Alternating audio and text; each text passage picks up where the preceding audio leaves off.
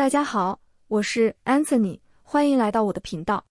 今天想和大家聊聊中国人心理创伤修复的问题，也是因为我这两天在读一本讲述文革创伤的书，想和大家分享一下读书体验。最近有很多网友在和我聊天时，都问了这样一个问题：为什么创伤事件已经过去很多年了，自己也早已远离了创伤环境，但仍然会频繁地闪现当时的体验？他们分享了很多真实的感受。比如一位网友在中学时期遭受了校园暴力，当时的老师也选择视而不见，没有及时干预。如今他已经工作多年，然而每当看到几个男同事在一起窃窃私语时，就会立刻感到一种不安和焦虑，仿佛他们是在讨论和嘲笑自己。脑海里会浮现那些男生的脸，涌起一种窒息感。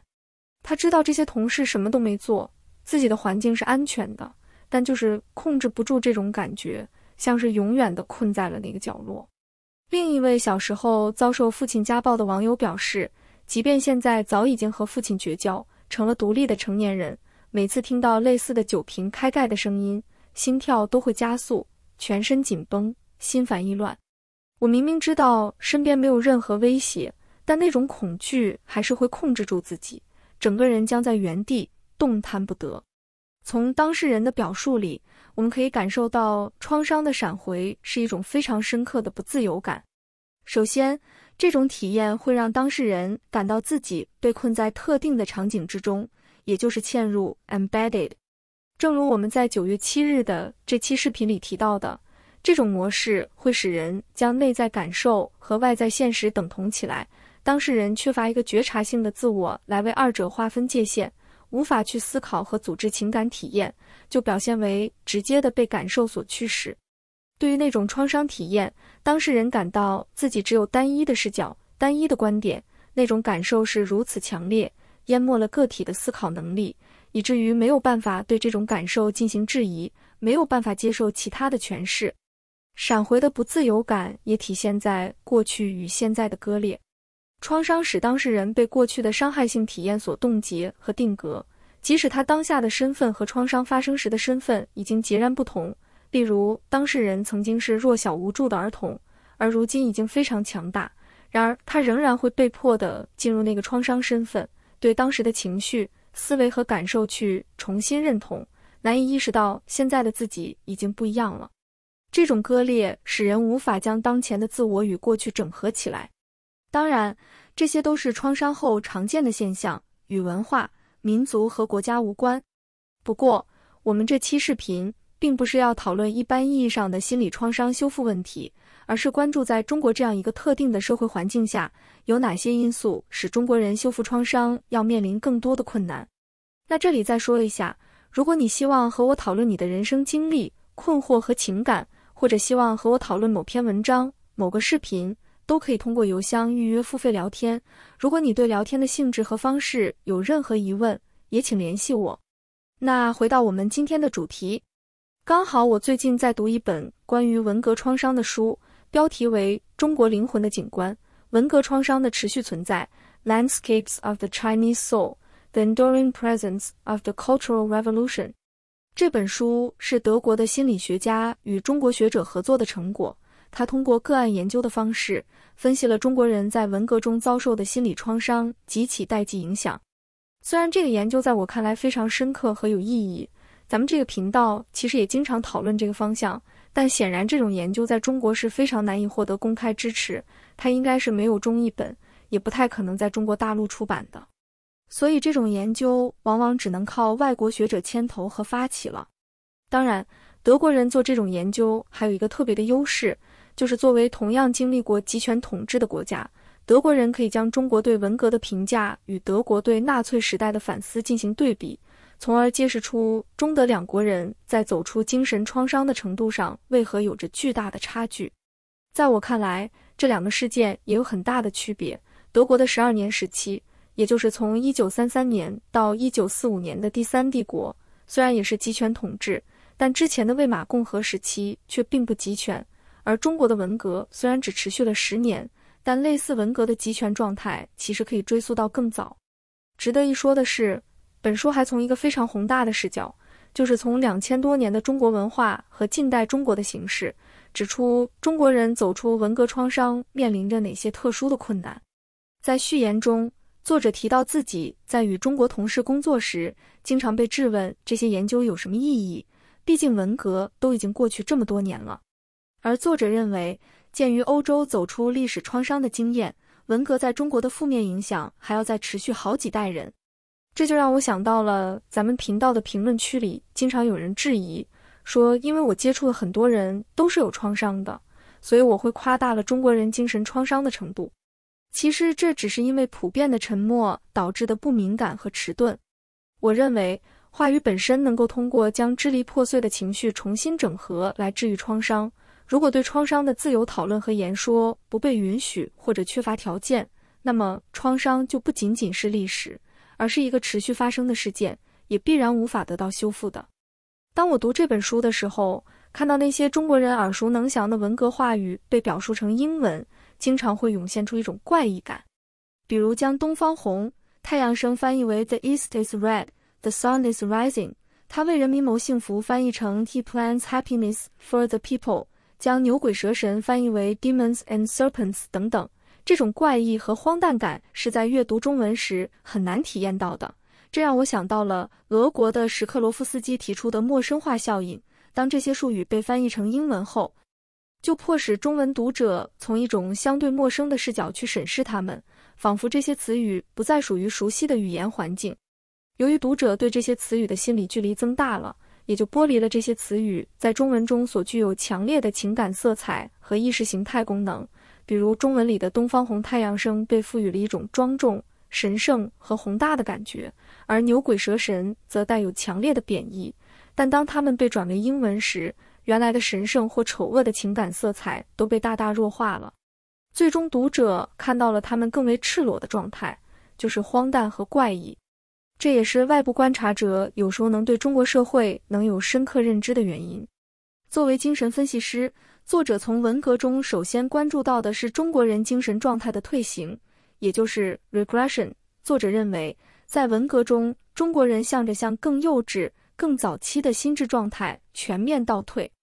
这体现在中国人的社会关系的形式，退化为一个高度理想化的慈父与成千上万的儿童，在情感状态上表现为对融合与共生的狂喜和毁灭性的仇恨，在心理功能上表现为分裂和投射等更加低级的心理功能，取代了整合、反思的高级心理功能。分裂指的是婴幼儿容易将事物看成是全好或全坏的，非黑即白的，这是一种原始的思维。投射指的是个体将自己无法接受的情绪、动机或者欲望强加或者推卸在他者身上。关于这一点，我们在这期讲中国审美荒漠的视频里曾经介绍了严歌苓的小说《白蛇》，讲到了孙立坤在文革期间遭批斗后，群众是如何将敌意、嫉妒和性欲投射在他身上的。这其实也是一个文革时期大众心理投射的典型，感兴趣的朋友可以点击右上角观看。接下来，作者对受访者王先生一家人进行了采访和分析。王先生出生于1930年，1964年他的妻子去世了，1966年文革爆发，他遭到了抄家和毒打，被关押了20天。随后他被送到了农村，被迫和一个贫农女性结婚，也就是所谓的接受再教育。两个人的婚姻属于政治婚姻，毫无感情可言。1968年他们生了一个儿子。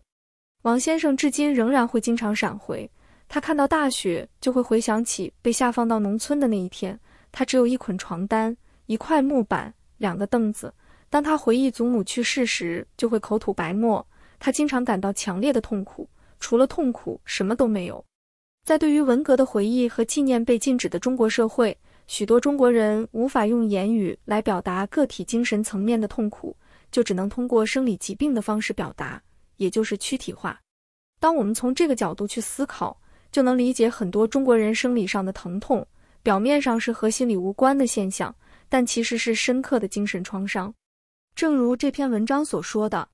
，1980年，美国医学人类学家凯博文在湖南选择了100个被诊断患有神经衰弱的病人进行访谈，他发现其中大部分都曾在文革中遭受影响，比如家庭破碎、失业、子女离散等等。有些患者则出现了各种身体上的疼痛，如偏头痛、胃痛、心血管问题。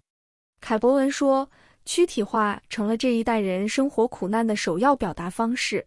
为什么人的心理创伤会激起躯体化反应？我们说，人类的记忆不仅仅体现在大脑皮层的信息存储，还体现在感觉和运动系统。因此，身体不会遗忘任何东西，心理创伤可以在身体层面留下很多印记，所以躯体化反应是理解个体心理的重要路径。在我接触了很多朋友那里，我发现每个人的躯体化反应都是不同的、独特的，但有一点是共同的，那就是精确、成熟和包容性的语言是有利于个体实现内在的整合，从而缓解和治愈这种痛苦的。而就文革受害者而言，改革开放后的中国社会虽然走出了文革，但在公共空间上依然存在很多阻碍创伤修复的因素，甚至是加剧和促进了创伤的。正如作者所总结的，文革后，官方叙事将文革解释为10年浩劫，并通过党的正式决议定义了事件的正确解释，赋予了文革创伤叙事一种固定的政治解读。在这种解读中，文革的大部分责任被推给了四人帮等少数高层领导人，毛泽东只负一定程度的责任。他虽然犯了错误，但他的动机和初心是好的，也就是为了防止资本主义复辟，只是被某些野心家所利用和蒙蔽。人民群众则是盲从的，被煽动的，但这种官方叙事的实质仍然是以高层视角来代替全体人民去反思和总结，它完全以高层的权力斗争为主线，缺乏了个体视角和内心体验。实际上，许多政治事件在民间的运行逻辑和人们的一般印象是大相径庭的，比如反右运动在大多数人的印象里是以毛泽东引蛇出洞、精英右派分子受打击的叙事为主线的，但这种叙事无法概括和总结全国55万右派分子的命运。实际上，基层的反右运动则是另一套逻辑。文革也是如此，对文革的否定和批判应该首先是个人的事情，而不应该被官方强行限定在一个相当有限的区域内。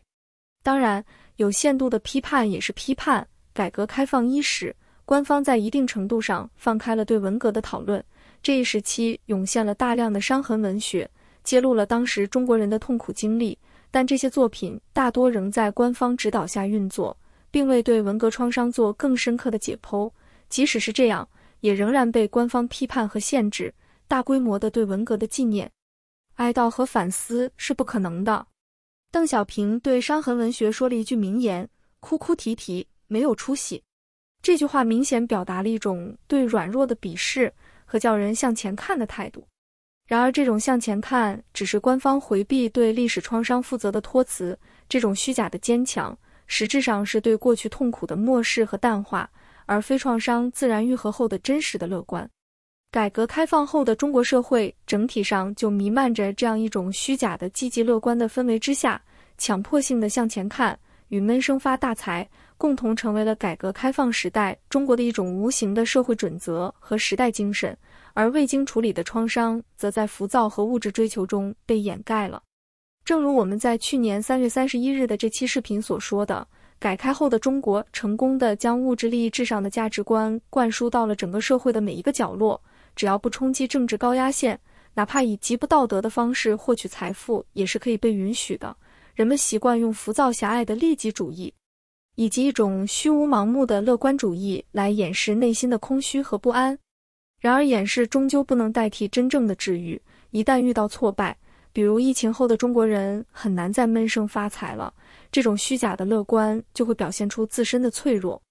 正如一位学者所说的，这些创伤都像是被植入的电脑病毒，潜伏在系统中，伺机而动，也可能随时感染其他的电脑。如果与德国在2战后的反思做对比，就很容易能看出差距。战后的德国建立了系统的历史教育体系，包括各种各样的纪念馆、纪念碑和纪念活动等等，对纳粹时代的罪行有深入分析。整个社会通过媒体、学术研究和艺术创作等多种方式去公开揭露和讨论纳粹时期的创伤，同时政府立法打击纳粹符号、言论和行为等等。